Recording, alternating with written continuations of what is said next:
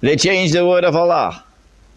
Allah subhanahu wa ta'ala responded to this in the Quran and points out that they had in effect changed the Torah. Where did he do that? Suratun?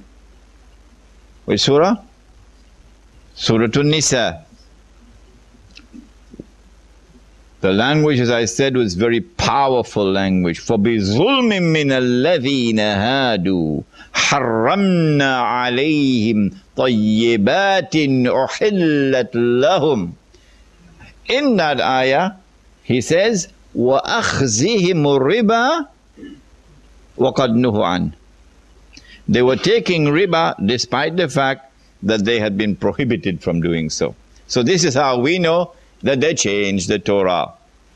Now, with the French Revolution, an economy based on riba emerges in Europe for the first time.